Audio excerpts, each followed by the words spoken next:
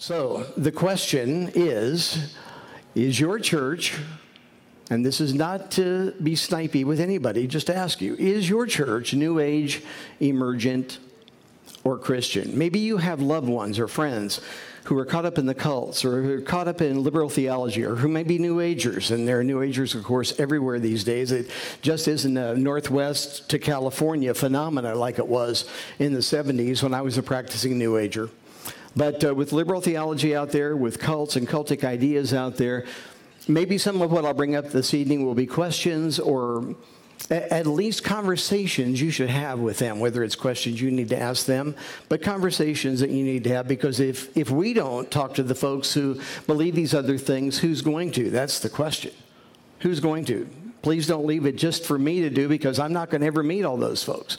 And you have to ask, is what I believe, first of all, solid biblically? And then what about those around me who I love and who I'm concerned for? Is it New Age, emergent, or Christian? I never dreamed that I would put these phrases, these terms together, New Age Christians. New Age Christians. Now, they're not calling themselves that. It'd be a lot simpler if all the cults and all the schisms out there were like the Mormons and wore little badges to tell you what they were. But it doesn't work like that. We want to separate truth from error in the day that we live in. And we're called to do that we not be taken captive, and that we understand. It's more than just protecting ourselves in our homes. It's also so we understand what to do and say and how to get through to the people who are lost in these other belief systems. But it is shocking when you put these words together. New Age Christians. How could that be? How could it emerge so quickly? So we'll start with Scripture. Galatians chapter 1, verses 8 and 9, very famous apologetics passage. It says, "But though we or an angel from heaven," this is the Apostle Paul speaking, obviously, writing, "But though we or an angel from heaven preach any other gospel unto you than that which we have preached unto you, let him be accursed." And then he does something he doesn't do elsewhere. This is very rare in Scripture, and Paul repeats himself. It's almost like he thought they didn't hear him the first time. But this is to add extra emphasis, weight upon what he's saying. He's saying this is an important thing. Drop everything and listen. He says here, "As we said before, so say I now again, if any man preach any other gospel unto you than that which ye have received, let him be accursed. Just not the false teaching that is accursed," notice, "it is the one who's bringing it as well." Paul is throwing the gauntlet down here and saying, if you are buying into anything that we didn't teach you, then you have gone the wrong direction. What he's really saying here is, if I come back and try to amend something that I already taught you, don't listen to me. If Timothy or Barnabas or others come and they try to change what we've already taught, don't buy it. Because there's only going to be one gospel that's authentic. Lots of counterfeits, but only one authentic gospel. And Paul's making this point in this very important passage. Jude verses 3 and 4 in this one chapter book. "Beloved, when I gave all diligence to write unto you of the common salvation, it was needful for me to write unto you, to exhort you that you should earnestly contend for the faith which was once delivered unto the saints." Let's stop right there. If the faith isn't under attack, why would we have to contend for it? So even at that early stage in church history, the faith was under attack, and of course, God knew it was going to continue to be under attack. Contending for the faith, not being contentious, as Jan Markell often says, contending for the faith. "For there are certain men crept in unawares," people that got into our midst, in other words, "who were before of old ordained to this condemnation, ungodly men, turning the grace of our God into lasciviousness and denying the only Lord God and our Lord Jesus Christ." So there are going to be people in our midst, sitting in the pews, maybe even in the pulpits, certainly in the Sunday school classes, even if they still exist in some churches. There are going to be people around us in church that aren't going to necessarily believe the same thing we are and may try to even pervert the belief system of others. So we need to understand that we've been warned again and again, and there are just two of the passages in the New Testament that tell us to be careful about what we believe. Belief systems are important. This isn't just believe whatever you want to believe and attach Jesus' name to it and claim you're a Christian. Anybody can claim to be a Christian. But if you are producing fruit, the fruit that Scripture talks of, and if you are ascribing to the central doctrines of the faith, and we can have disagreements on some of the peripheral doctrines, as they're called, we can disagree on some things, but Paul's making a point here, the central doctrines, believing in those things, believing in the things he had taught to the Galatians, that's important. In fact, that's bedrock. So what we've got here is a warning to accept only the gospel. That's what we see in Galatians 1, 8, and 9, and also in Jude. And the absolute assurance that false teachers are going to invade the church. Now, I know that's unsettling to us, but anybody here who's seasoned, who's been a Christian for long, is already aware that this can happen. You think about where the cults came from. Jehovah's Witnesses, the Mind Sciences, the Unity School of Christianity that my mom was a member of before she got saved, 9 months before she passed away. Praise the Lord. The Mormon Church, and on, all of them sprung from some sort of what we would know or call Christianity. Whether we want to call it biblical Christianity is another story. You'd have to examine each one. But all of those cults came out of there. That means there were people sitting there who were ripe and willing to go out and follow false gospels. That meant that the cult leaders themselves were a part of the church system. So I don't want us to be paranoid about those who are sitting around us, so please don't start looking at them, out of the side of your eye. It isn't them I'm necessarily talking about. I'm just saying it is going to happen. People who don't believe but who claim to believe are going to be part of the church system. Now, I don't necessarily think they would want to come to this conference. But this is what happens, and this is what is going on. It has gone on since the church began. Peter warns us in 2 Peter chapter 2 and verse 1 about false prophets and false teachers, that they will come, the same as what it says there in Jude. And Paul warned the Ephesian elders. You think about what Paul says to the Ephesian elders as he was having his last words with them. He knew, I think prophetically, that he wasn't going to come back. When he got on the boat and sailed away, that he was gone and would not see them again. And he gives them a final charge. He in fact, incorporates the gospel message in the words that are recorded in Scripture in Acts chapter 20. But then he says, after my departing, grievous wolves are going to enter in. And then he says, among you. And he's talking to the elders of the church. And then he says, also, some of you are going to become the cult leaders right here after I leave. You're going to begin to twist doctrines and twist the gospel. He warns them very carefully. And I'm sure in that moment, many of them looked around and wondered if it was who he could be talking about. We're the elders of the church. Who would it be? Well, Paul warned them. Jesus warns us an astounding 14 times about false teaching and false teachers. Did you know that? Most of those passages are never read in the lukewarm churches or in the liberal churches or in the happy-go-lucky churches or in the feel-good gospel churches or in the emergent churches. Those warnings aren't given. And so those people, unless they're reading on their own and learning on their own, probably don't think there's too much to worry about. You see, unless the pastor at the pulpit, unless the shepherd is warning the sheep or is teaching the truth from the Scripture, the entirety of the Scripture, most of the people sitting in the pews these days don't think there's anything to worry about. That's why when I mention to some pastors and some people, when I see the look on their face when I say, well, I talk about spiritual warfare, and they immediately, oh. And I talk about the cults and the occult, and then, whoa, more. And then I talk about eschatology and the study of biblical end days. And at that point, they're running because they've not heard about it from the pulpits. I was over in Calgary and invited to come speak at a church after I spoke at a gathering similar to this one on a Saturday. And I spoke on 10 reasons why I believe Jesus is returning soon. It's one of our DVDs.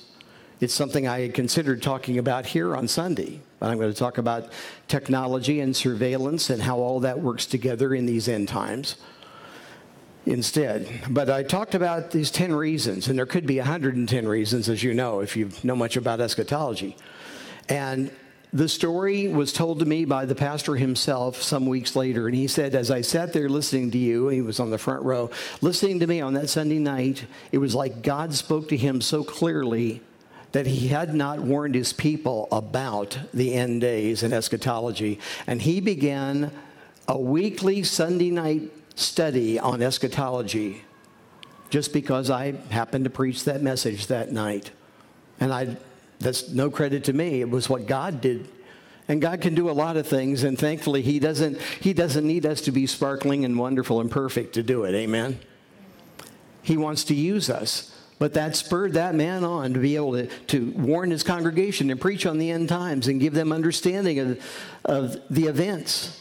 Some of what you've already heard from Brother Steve. We shouldn't be shocked. We shouldn't be surprised in the day that we live in when we see false teachers arise and become popularized as Christians and then draw disciples away to follow them. I've seen it happen in local churches that I've been a part of. Not necessarily cult leaders, but cult-like things, as people would be drawn to somebody, and then before long there'd be some sort of a split and something would go on. And I guess you could call that cult-like. It certainly could be. We also, by the way, should not be disturbed or surprised when biblical Christians, hopefully that's all of us here, expose both the false teachers and the false teaching, because we are commanded to do that. And it's not pretty. I don't relish in it. Nobody relishes on the idea of calling somebody out over what they're teaching or believing. But if we don't try to lay down a barrier to try to stop them, they're going to just continue on. And if we really care about the eternity of people, we're going to speak up. And we're going to make ourselves vulnerable in the process. I'm a little off track here, but I feel like I've got to say that to some of you. Because honestly, it's not a pretty thing to think you have to evangelize people in church. But there's a lot of people in our churches need to be evangelized. It's not a pretty thing to call somebody out because you know they're following particular teachers or particular teaching. But we are commanded to call out the teaching and the teachers for the sake of the sheep. So let me define terms a little bit just for a minute, and then I'm probably going to move on pretty quickly. I have my cheat sheet so I can kind of jump ahead if I need to later on.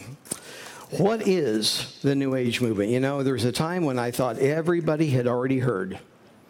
Because I'd seen the seminars and I had the VHS tapes and I'd read the books. And being a New Ager before I got saved, I'd read everything I knew about. I read the early first books out in the Christian church about the New Age movement. And I was sure everybody knew what it was.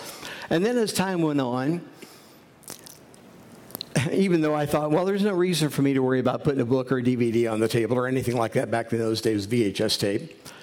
And as time went along, I would start using the term or phrase New Age movement during my messages, and I had the distinct impression that some of the people there just didn't understand what I was talking about.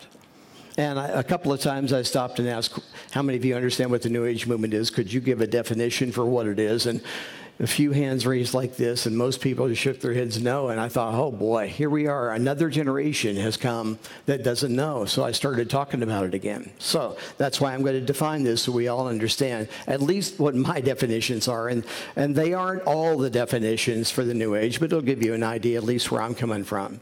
It is westernized Eastern mystic thought. It is brought to us in a package that we here in the West would accept. But it really is Eastern mysticism with different words, and it's not brought to us necessarily with a maharishi and a long flowing robe and a turban on. It's not brought like that. It's brought to us in college campuses and in the classrooms and that kind of thing. It's brought to us in business. It's brought to us in the medical community. We see it all through the culture. It's a spiritual experience without the cost of repenting of your sin. A spiritual experience that doesn't require you to repent of your sin. Humanism plus spiritualism would equal the New Age movement. The humanist community has generally been shrinking.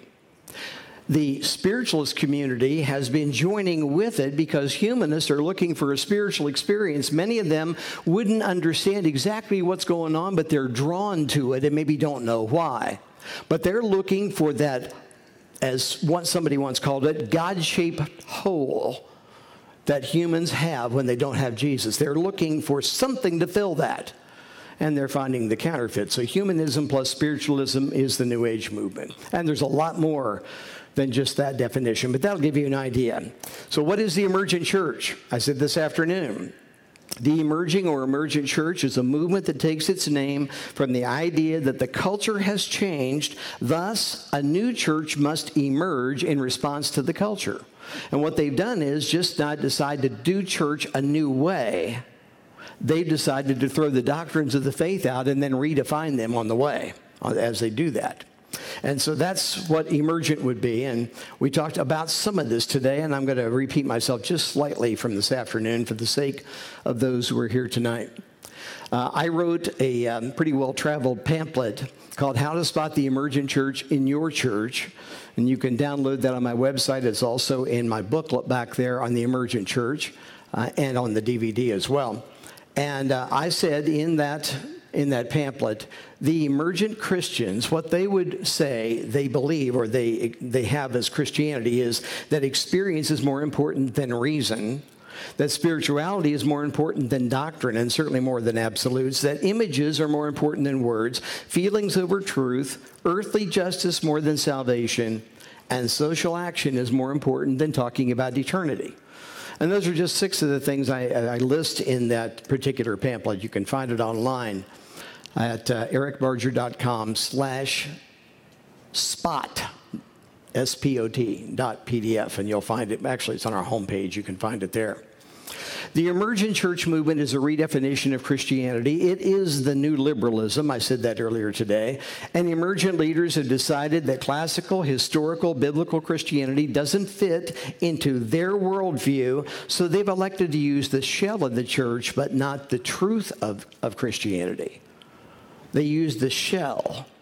They use some of the words, but they've redefined them, and we need to be sharp and understand that because in Cults 101, Walter Martin never called it that, but that's really what it was.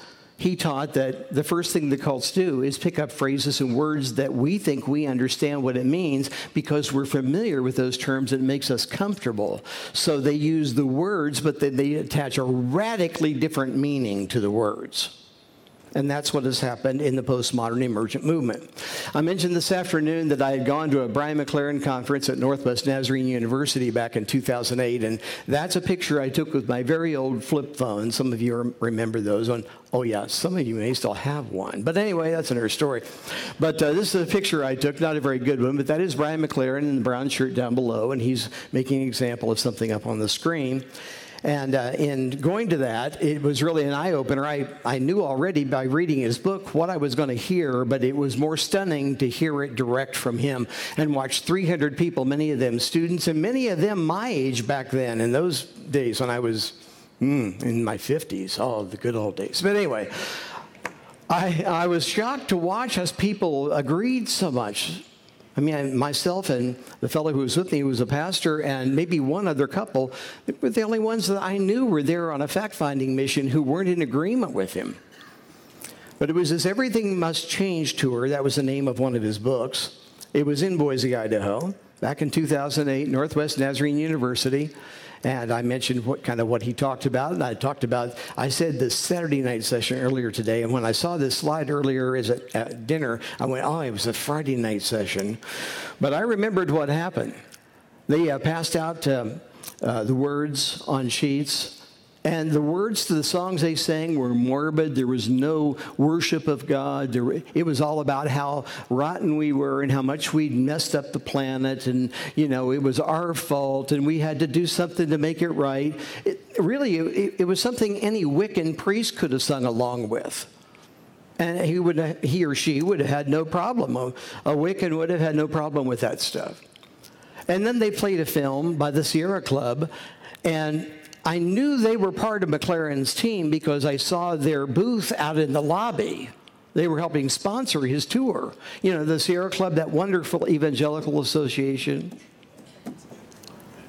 You don't know who they are. Yeah, they're hyper-environmentalists in the States, but I'll move on. And then he began what turned out to be that night a complete redefinition of previously orthodox terms. My friend Chris and I both took copious notes that night. He was a pastor and sadly has passed away a couple of years ago, and he was a good friend. But we took copious notes as McLaren just went down the list, redefining Christianity. He said that evening that the phrase kingdom of God was a political term and not a spiritual term or phrase. And he said Jesus was calling for a peace network, an ecosystem for God, or God's global love economy, and it was up to us to make it come to pass. Funny, I'd never had that told to me, that that's what the kingdom of God was. He said the word salvation is about us saving the planet. These are things I wrote down that evening that I heard. And Chris and I shared our notes with each other to make sure we'd heard the right things. He wrote about it, and I wrote about it, and both of our articles from from that meeting are still on my website. You'll find them. McLaren said that the phrase "the world," like when John 3:16 talks about the world, it really means planet Earth. No, it doesn't. When Jesus is talking about the world, for God so loved the world, he's talking about the human beings that reside on it. But McLaren said, no, he was talking about the earth. And you have to make that kind of twist if you believe that our mission as Christians is to be here to save the planet. McLaren said, for the first time through the Eastern Jesus, I began to have a glimpse of how Jesus could indeed be a savior of not just a few individual humans, but of the whole world. Now, if you look at that, and you think that he's referring to some sort of universalism, that everybody is saved in the end, which would be wonderful, except it's not what the Bible says at all. It's what Paul Young in the Shack taught, but it's not what the Scripture teaches. He's not talking about universalism here. I can tell you how I know that. Because in a footnote in his own book, he writes a note about what he means in the page, on page 66 in his book, A Generous Orthodoxy. It is rare that I know of any author who writes a footnote about what he's saying in a page to clarify it. Usually you do that in the text of the book. But McLaren put a footnote in saying, by the whole world, I do not necessarily mean every individual in it. So he's not talking about the salvation of everybody in some sort of universalistic idea. He said, but rather I mean the cosmos, creation, the earth, and history. When he's talking about the world, he wanted to make sure nobody missed the idea that he thinks we ought to be here to save the planet, that that's the job and mission of the church. That is not the job and mission of the church. Especially when you consider, as I pointed out today, that Revelation tells us the earth is going to burn.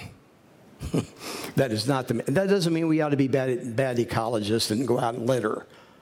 That doesn't mean that at all. I'm just pointing out the mission of the church is not to see the planet saved. That's a shock to some young people if they've never heard about this stuff.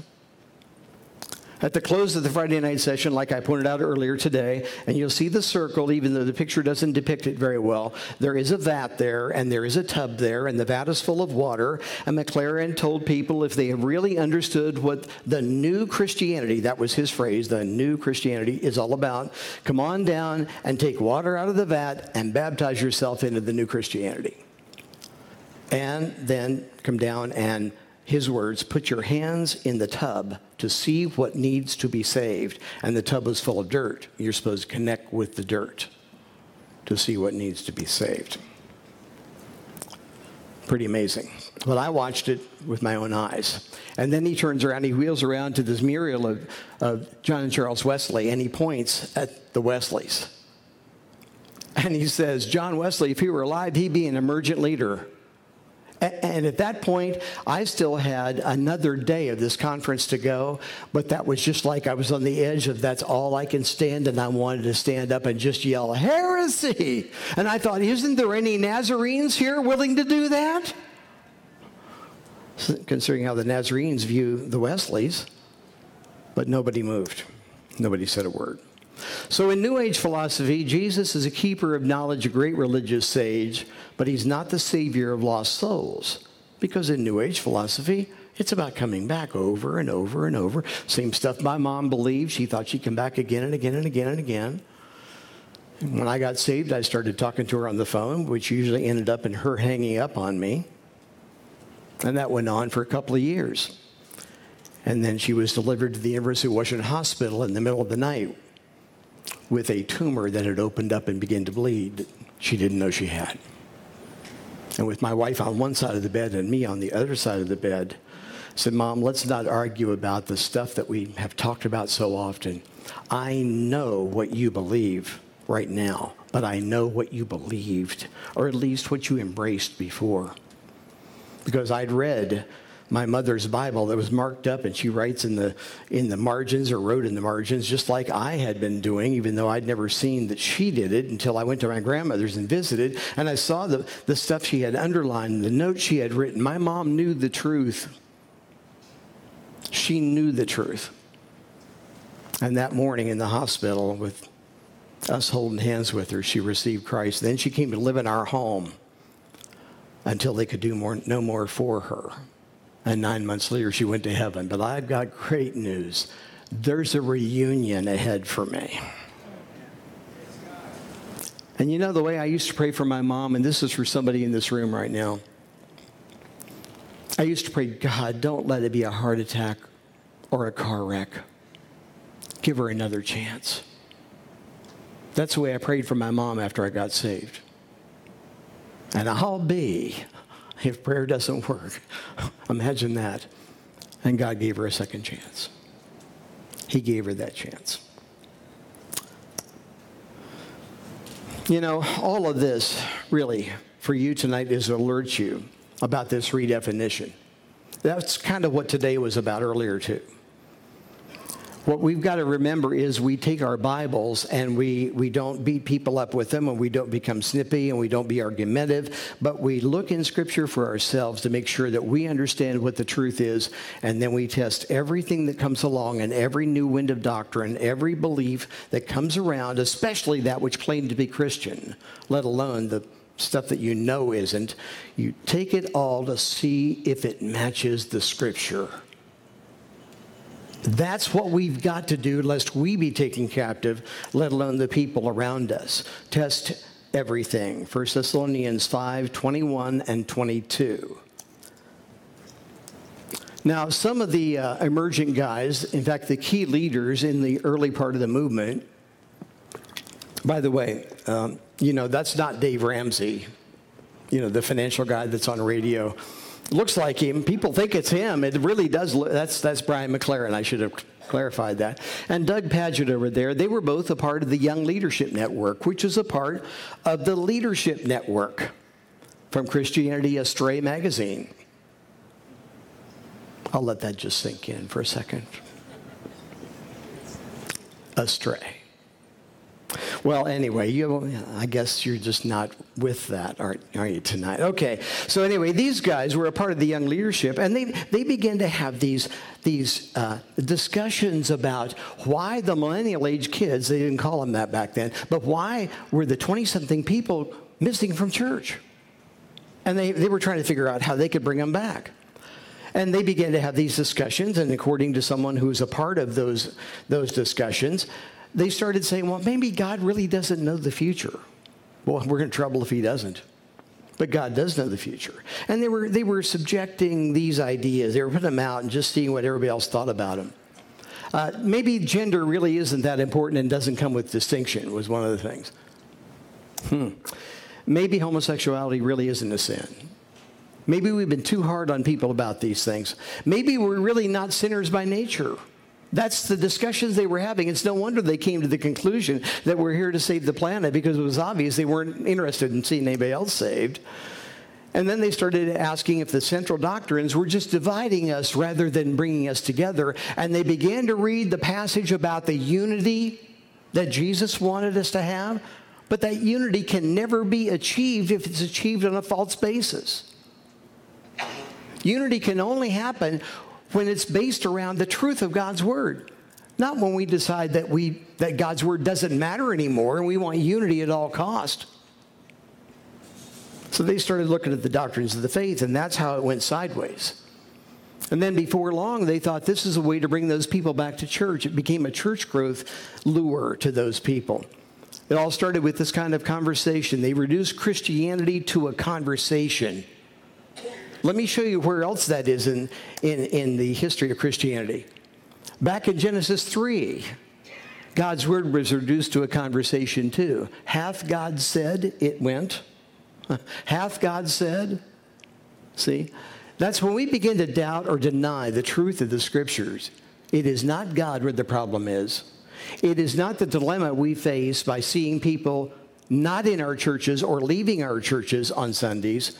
It is us who began to doubt the truth of God's word, and we take away his omnipotence and how he can draw the people that we are so longing to see come to church, if we'll let him do it.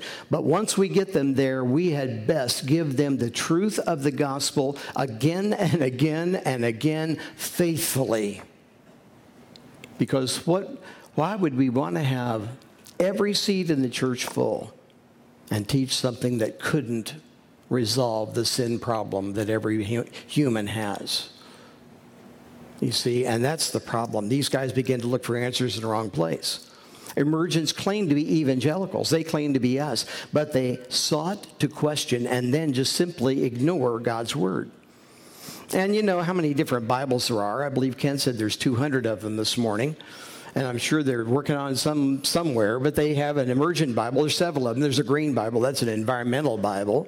This one, the Voice, was edited by some of these same people, Brian McLaren included. Donald Miller, one of the original emergents.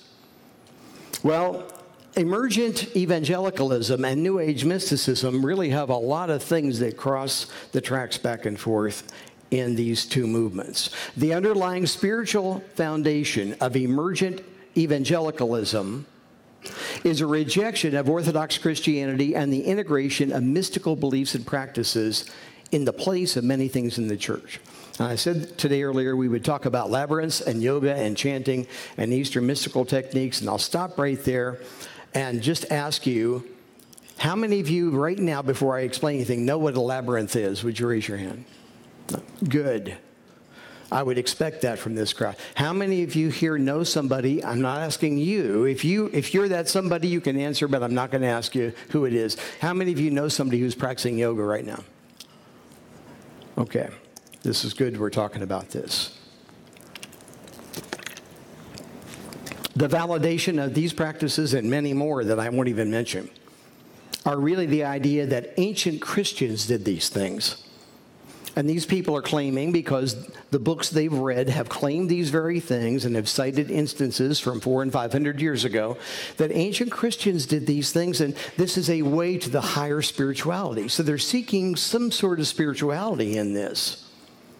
Well, the labyrinth has been used by ancient and modern mystics to achieve what is called a contemplative state.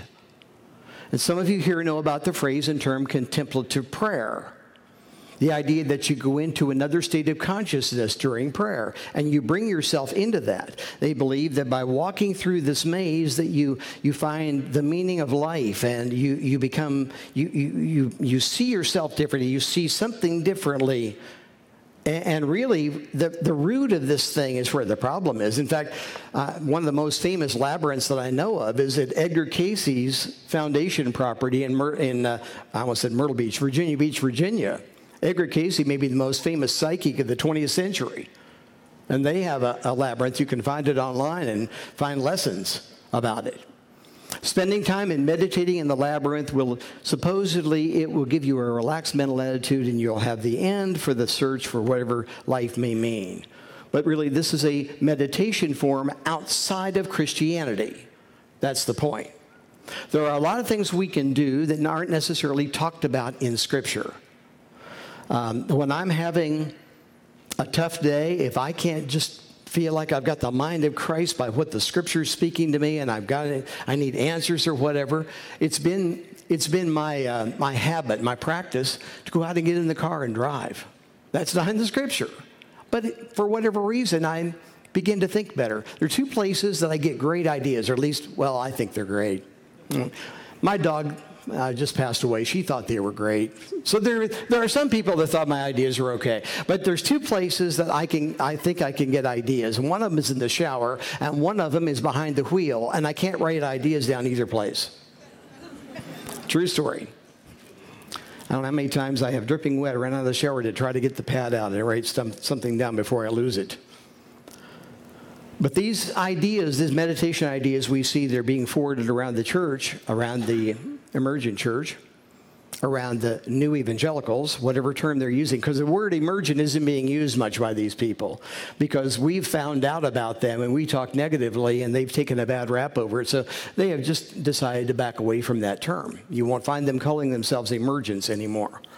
But in the New Age movement, we were looking for a contemplative state, and I recognize it's the very same thing I was looking for 45 years ago. I was looking for that thing, that spiritual experience, because, well, I'd taken enough psychedelics in those days. I'm not proud of it, but I took a lot of psychedelics in those days. And I was looking for something to give me that same rush or experience or that same vista that I wanted, but I didn't want the drugs with it. And so we called it centering, and they still call it centering today. In the occult, it's called altered states, but it's exactly the same thing. And it's being practiced by people in supposedly evangelical churches. This is a picture of Bible college students who are at the stations of the labyrinth. And they are meditating in those stations. So this, by the way, for a long time was on the Trevecca Nazarene University website, and they've taken it off. And I don't know why. I don't think the labyrinth lab that they have there went away, but they've taken it off their website. Labyrinths have their basis in Greek mythology, Egyptian, Cretan mythology, and in Tantric Buddhism. They do not have their roots in biblical Christianity. If they were brought in by the ancient Christians, it wasn't because they were so biblically minded to test these things. It's because they found out something that we can't miss. Listen carefully. The occult works. The New Age movement works. Some of these techniques we're talking about here work. That's not the issue. By what spirit they're working is what we have to ask. By what spirit does this stuff happen when people go into these altered states of consciousness? Rob Bell talked about it in several of his Pneuma DVD series. They were very, very popular 10, 15 years ago in the church. Very popular. Talked about it in the Breathe DVD, where he was talking about breathing techniques. And here he was talking about Jesus in one sentence and then yoga masters in another sentence. And how the yoga masters were teaching the same stuff Jesus was. I've never been able to understand, especially after coming out of the New Age stuff, I can't understand how he can make that relationship. But he makes it because he's trying to make a case for this stuff. He wants us to take our cues from Hindu masters instead of from the Bible. So you have to understand, but of course he went to work with Oprah on Oprah's network, so we know the kind of discernment that Rob Bell has already. Come on, folks. Amen? About Christian yoga. By the way, that's a phrase just like Christian cocaine that I said today earlier. That just doesn't go. Now, Christian yoga. An instructor associated with the Classical Yoga Hindu Academy stated, "Is yoga a religion that denies Jesus Christ? Yes." Think about that. Is yoga a religion that denies Jesus Christ? This instructor said yes.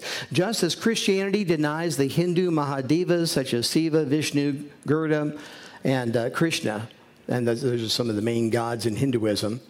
To name a few, Hinduism and its many yogas have nothing to do with God and Jesus. And he goes on and says, as Hindus who live the yogic lifestyle, we appreciate when others understand that all of yoga is about the Hindu religion. Now, I don't know if any of you here have been dabbling in or gotten into the practice of yoga and the habit of it, but that's where it comes from. And you need to hear that. It comes directly from Hinduism. I know people would say, but I really don't practice the religion. I'm just doing it for the posturing and the stretching. And I can think of a lot of things we can do besides the Hindu positions that will give us the same kind of health benefits.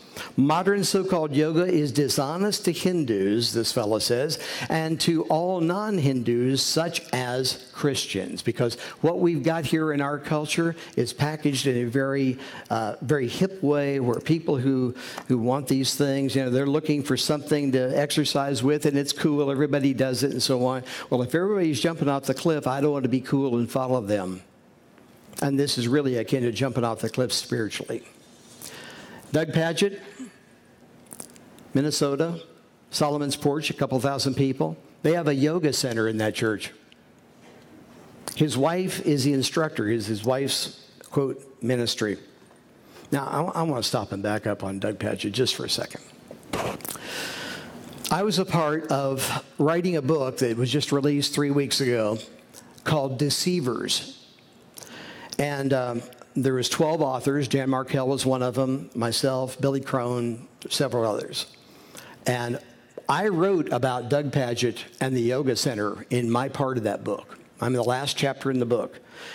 And praise God, by the way, it was #1 on Amazon's Kindle list yesterday and #2 on the actual printed hard copy. So I'm excited about it for Terry James, who's the editor of the book. But Doug Pagitt and others, think about this as a double whammy. We have an emergent church, emergent leader, drawing the kids in, and then his wife's got a yoga school. What about Lectio Divina? This is similar to mantras in Roman Catholicism, and we take the cue from Roman Catholicism to bring this in. And you begin to read these things through and read what the definitions are, and you begin to understand that, and you begin to see Christians do it. It's alarming when you recognize what's going on, because people are looking for spiritual experiences in all the wrong places. Following this road leads people to experiential mysticism, to New Age, and also into the world of the occult. And I'm not saying everybody who practices yoga is going to end up as an occultist. I'm just saying this is where it's going. Do you want to mess with that? So contemplative, centering prayer, all those things, these are spiritual experiences that have overruled truth in the lives of people, that if they were reading their Bibles and if they were receiving the teaching about Christianity, they wouldn't have let it happen. That's the point, if they were receiving authentic Christian teaching. Richard Foster is a name that's been around for a long time. He's one of the leaders in this movement. I want you to note that the gurus of Eastern thought and shamans elsewhere, he's talking about them and calling them spiritual directors in his life. So he has changed terms that we may not understand. But all he's done is reattach a new phrase or a new word to the people he's learning these techniques from. It's really much the same thing as if you came with me to Yelm, Washington, and we went out to J.Z. Knight's property, and you paid her $1,000 to have a session where Ramtha, a 35,000-year-old Lemurian warrior, is brought up, and she then speaks and acts as if she's a man. And whether she's doing that as a charlatan or whether it's real, either way, it's not pleasing to God. J.Z. Knight's made a lot of money, been on TV a lot, by selling this kind of activity. The spirit guides that Richard Foster is talking about is the same thing that happens in the world of the occult. It's deception by re-identification. And I think that, again, is a key for us to understand. Just changing the names to change the perception, a retooling of the aversion that we would have to mysticism, or that many homes would have to it. I'm going to move on. Dallas Willard, Ruth Haley Barton. There's a list of these people. Dallas Willard passed away not long ago, who write about this and who have been the leaders in this movement, in the contemplative movement. But where did these emergent thinkers get their ideas? And who is really leading the movement now? Well, it's interesting. They got them right from the celebrated Catholic mystics. From Thomas Merton, Thomas Keating, Henry Nouwen. And you'll see this being reflected again and again as these people are mentioned in the writings of Doug Pagitt and others. Now, this is Thomas Merton, an American Catholic writer and mystic, a Trappist monk, a poet, and a social activist. He died in 1968, credited with popularizing and mainstreaming the Middle Age concept of contemplative prayer, borrowing it from Zen Buddhism, Sufi Islam, and other mysticism. This is Thomas Keating. You know, I believe there were 4, as the Pope called them, great Americans mentioned in the Pope's speech in New York at the UN. And Thomas Keating was one of them, along with Dorothy Day. Anybody here know the name Dorothy Day? I'm just curious. Dorothy Day was a communist, and yet the Pope named her as a great American along with John F. Kennedy and Abraham Lincoln. Well, Thomas Keating, a Trappist monk, the only one of these 3 main mystics who's still living, as far as I know he's still alive, known as one of the architects of centering prayer, a contemporary method of contemplative prayer that emerged from the St. Joseph's Abbey in Massachusetts in 1975. And Henry Nouwen is he's the main name of these. And he died in 1996, a spiritualist, a professor, a writer, a Catholic priest, most influential to the emergence of all. In fact, Nouwen himself was very influential across the church. Deceased Catholic priest, now popularized in the writings of, you guessed it, Rick Warren, who quoted him more than once in The Purpose-Driven Life, and also Francis Chan in Crazy Love. Nouwen is still one of the most popular of these people. He was a blatant Buddhist sympathizer, and he saw the bridge to Eastern mysticism through the silence of contemplative prayer. He was also a universalist, and we find out after his death was a homosexual too. Nouwen, in his last book, which was called Here and Now, on page 22, he said, "The God who dwells in our inner sanctuary is the same as the one who dwells in the inner sanctuary of each human being." If that isn't universalism, friends, I don't know what is. But this is a guy who has been leading the emergent crew the direction they're going. He said, "Today I personally believe that while Jesus came to open the door to God's house, all human beings can walk through that door whether they know about Jesus or not. Today I see it as my call to help every person claim his or her own way to God." That was page 51 in the Sabbatical Journey. Now, there's only one way, isn't there? There's only one path, only one way. Jesus said, "I am the truth, the way, the truth, and the life. No man cometh to the Father but by me." In 1994, a survey of 3,400 Protestant leaders, that would be pastors across America, they ranked Henry Nouwen second to Billy Graham in influence to them. And we wonder now why we're paying the price for the next generation buying into this, with Rick Warren and Bill and Lynn Hybels being a backer, a follower, I would say, of Henry Nouwen. So how is this being promoted? Like I said, it's ancient, it's authentic, it's biblical. You hear all those things. People say these things, but they don't have anything to back that up. This is what they want to believe it is. The validation of all these practices that ancient Christians employed, they say, is the reason they want to do it today. And once again, I just want somebody to take me back to the first century and show me where that stuff that we just talked about was practiced in the first century. Because it wasn't. You see, that's the thing. That's the big problem. That's the obstruction. You won't find these things in the first century. You're not going to find it in the extra-biblical writings of the age of the apologists, which is the 2nd and 3rd century. You're not going to find any of them talking about it in a positive way, nor are you going to find these things in the pages of inspired Scripture, in the Bible. And that is, of course, the issue for us today. And I'm running out of time, and I knew I would be here. That's why I tried to slim this thing down some, maybe not quite enough. I want to pull ahead because I want you to see, before we run out of time, I want you to see an example of how closely aligned emergent evangelicalism is with New Age thought. And a great example would be to take the cult that my mom was a part of, the Unity School of Christianity, and quote them, and then quote some emergents and see if they don't sound a lot alike. So we have the Unity Village, Missouri, Unity School of Christianity, which is not Christian. It is a New Age cult. And like I said, one that my mom followed for about 20 or 25 years, thereabouts. I drive by there often because I leave a vehicle parked in Missouri so I can fly in and get it and then do a circuit and come back.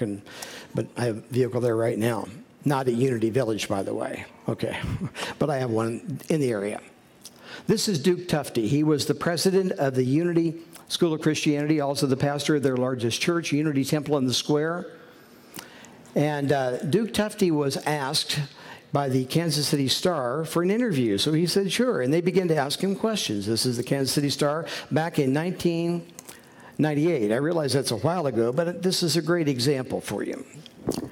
On the identity of God, Duke Tufte said, you, speaking to the reporter or to the people who would be reading or to us, you are an expression of God's Spirit, of the oneness that exists with you and God. Life is an experience of the oneness that exists with you and God. So we are all part of an ethereal God force, according to Duke Tufte of the Unity School of Christianity. Well, that's very much the same stuff that Leonard Sweet writes about. And he is a Christian futurist right in the middle of the emergent movement. He writes about the Christ consciousness, how we're locked into the Christ consciousness. And he's featured by Rick Warren in some of his conferences, both in Atlanta and also in California. And it's no wonder that Warren would buy this, because here we have the man who's sold as the #1 best-selling book in my lifetime in the church. And Rick Warren has embraced this idea, this philosophy, this worldview, not only appearing on EWTN and making lots of ovations about Catholicism, but following and quoting the mystics such as Thomas Merton and Thomas Keating and Henry Nouwen. And he said he was reading their work when he was writing The Purpose-Driven Life. There's inspiration for you.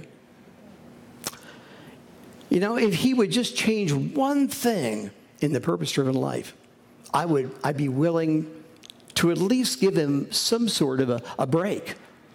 If he would just change the plan of salvation he gives in the book. It is the biggest selling Christian book of our time. He says, just think this nice little thought. This thought about Jesus, and suddenly, now you're a member of the family of God. Where does the Bible say if I just think a nice little prayer that suddenly I'm a Christian? The Bible says if you confess with the Lord Jesus and you believe in your heart that he's raised from the dead, then you'll be saved. But that's not what Warren says institutes or initiates salvation. If he just changed that, but he hasn't. That's why 11 years ago I wrote about this, 11 things, and it was 11 years ago, but 11 things why I believe that purpose-driven life is an unbiblical philosophy. Besides the watered-down version of things, page 88 in The Purpose-Driven Life, Rick Warren claims that Ephesians 4:6 states that God lives in everything. No, he doesn't. He created it. He doesn't reside in it. But that's what Rick Warren says because of the version of Scripture he's using. That's the heresy of panentheism. That's pretty serious to me. You know where God has chosen to reside? If you're a Christian, point at your chest. He has decided to live in those who follow him through his Son, Jesus Christ. That's where God resides. He created the world and everything there is, but he doesn't live, for example, in the blades of grass. But that's what Warren says. Ephesians chapter 4. There's one God and Father of all, who is above all and through all, and in where? You all.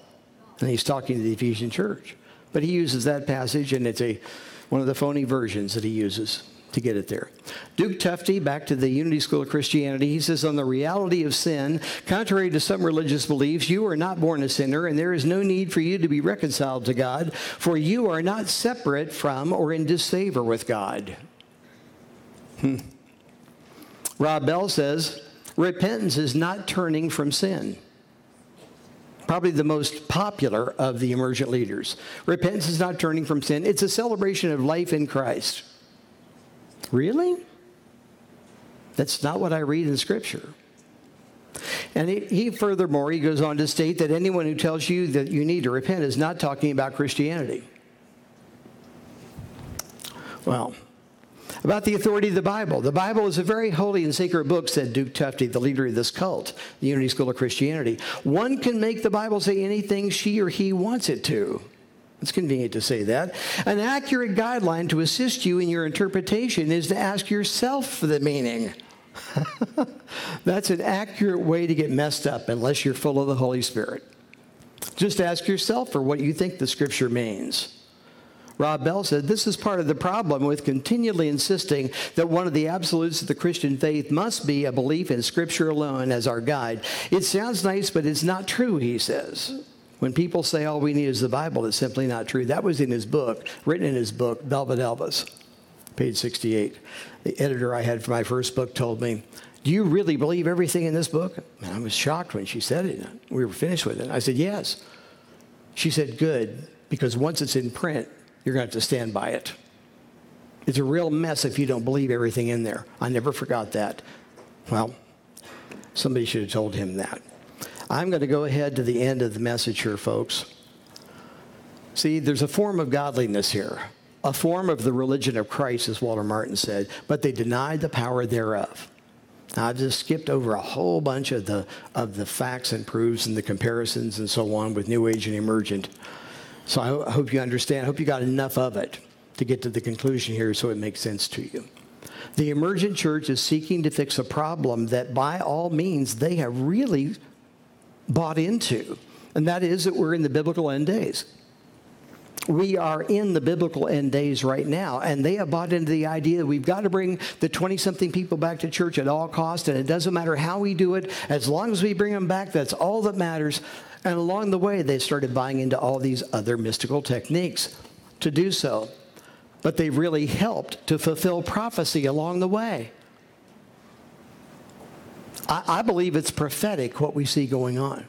Think how many people are scoffers saying, where's the promise of his coming? They're helping to fulfill that. They're really helping to fulfill the idea that there would be just a remnant at the end. With all that said, we can't afford fatalism. It doesn't help us. But do the sum of these two things equal this last one? Not at all. Not at all. New Age and Emergent have a lot of the same problems, and they seek to minimize Jesus. Emergents want to redefine who he is, but it's up to you and me to be able to refute them and give them answers. Answers is what people need. Not just telling them something's wrong and not being able to express why. Answers. Now, I'm closing with this. Why is the FedEx truck on the screen? I've used this for a number of years. And I felt like it was apropos this evening. It wasn't something I planned on. When FedEx comes with the box to my house, and he runs up to my porch and puts it down, if I see him get his box cutter out and open up the box that is just delivered to my house, I'm wondering what in the world he's thinking. And if he opens that box up and looks in, and I can hear him mutter from our office, well, the people here in this house would never accept that, and he begins to take something out that's been delivered to me. And then he says, oh, that's offensive. We want to take that out too, because they would never accept that. And then he takes something else out and something else out. I'm not calling FedEx on the phone to complain. I'm calling the sheriff because he is stealing from me something all he was supposed to do is deliver. And all God is asking for you and I to do is deliver the message intact with no additives and no subtractions. And that's what we're obligated to. It is our obligation not to try to use our human emotions to say, oh, I just want to get through to them so much. I don't want them to think that God is a God of judgment. I don't want them to think that God may not be the God of love all the time that I claim he is. No, we've got to deliver the message, and sometimes that message, it doesn't really feel good on the palate of the human. But that's the message that's going to change their life, not one that's changed and not a message that's changed or that's watered down or soft-soaped. If we really love the cultist, I've always said the main thing we need to give them is the gospel. not just pat them on the head, let them walk away from our door without challenging their belief system and being able to share the truth with them. The same is true with the people in churches. And I'm out of time, and I'm going to respect that. I just want to tell you, deliver the message intact. And let God sort out the rest, amen? He's the one that's the soul winner anyway. He's the one that knows best. And it's his message we deliver. The most important message the world will ever hear in any form is the one we've been given to deliver. And Father, we're grateful that somebody delivered that message to us, that we could hear it, and then we could turn to you in repentance and in sorrow for our sin, and recognize the only hope is a Savior who rose from the grave. And Lord, if there's anyone sitting in this room tonight who doesn't know the Savior Jesus Christ as Lord and Savior in a personal fashion, I pray today would be the day for them, that they'd be able to mark it down on the calendar, and tonight as they go to sleep would be the night that they can rest and know their sins have been forgiven. It's so simple, Lord, but yet so complex for we humans who think that we have something to do with your salvation, when really we are just the messengers. And so, Lord, touch anyone in this room, that they would not walk away from here tonight without confessing that Jesus Christ is Lord. And we give you the glory now. Help us remember the things taught, that we can be more effective in our lives, we pray. In Jesus' name, amen.